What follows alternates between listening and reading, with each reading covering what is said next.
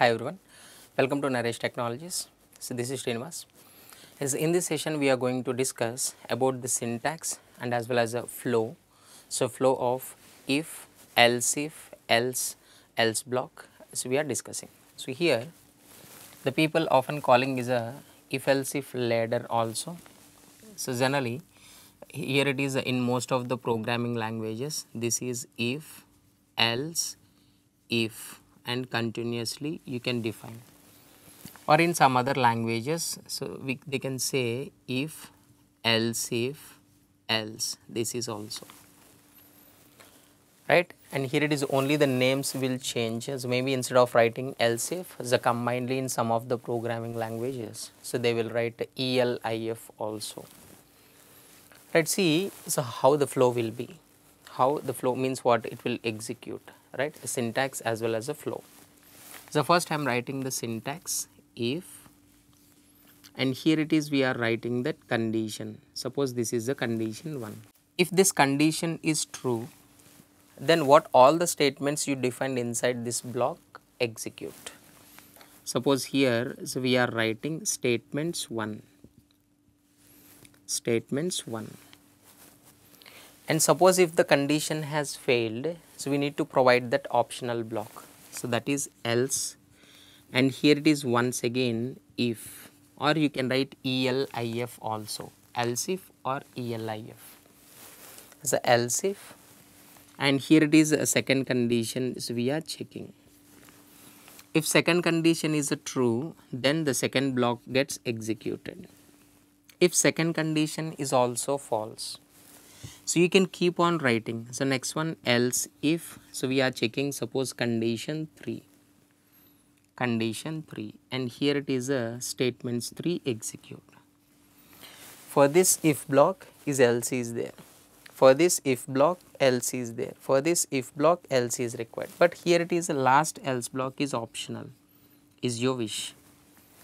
It's because already we discussed in case of if else block, for every if block else block is optional. If you want to provide any optional message you can, right. So here it is optional. If you write some statements what you defined inside, this will get execute. This is, but here it is how it will check means what, sequentially. So from top to bottom it will check, from top to bottom. If first condition is a true, then the statements execute, the entire else block will be terminated. It will skip the execution of all the remaining blocks. When the control command check the second statement means only if the first condition is true, only if the first condition is true. So here it is printing, and so like that it will go. If all the given conditions has failed, then final else block, optional else block messages it will print. It's a syntax. But sir, what is that flow? The flow is also very important, so in control structures, right. So here, so this is a flow chart, it's a flow, all the rules and all the symbols we need to follow, so while writing the flow chart. So first of all is a start,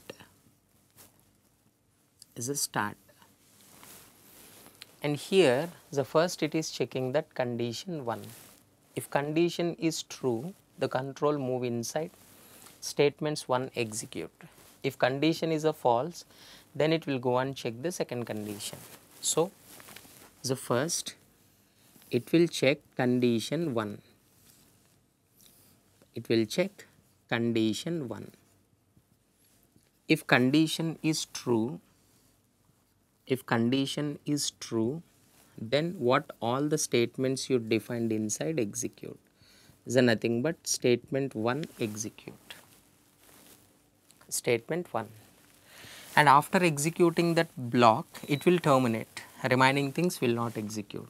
Directly it will move to end. Suppose if this condition has failed, if it is a false, it will go and check the second condition, it's a condition 2, If condition 2 is true, then statement 2 executes. If condition 2 has failed, then it will go and check the third condition. If condition 2 is true, then the second block of statements execute. It's a statement 2.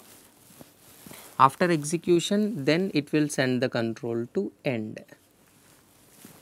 If this condition has failed, the condition has failed, this condition has failed, then it will go and check the third condition is the next block. So like that it will go continuously. If third condition is a true at least, it will execute the block is nothing but a statements 3 execute, then it will move to end. If all the given conditions, condition 1 is a false, 2 is a false, 3 is a false, then final else block will execute. Nothing but optional else block statements is nothing but statement 4 execute and move to end. So it is allowed to define n number of blocks, but at a time it will execute only one block statements, one block, right? So this is the flowchart and the syntax of if else if ladder in any programming language.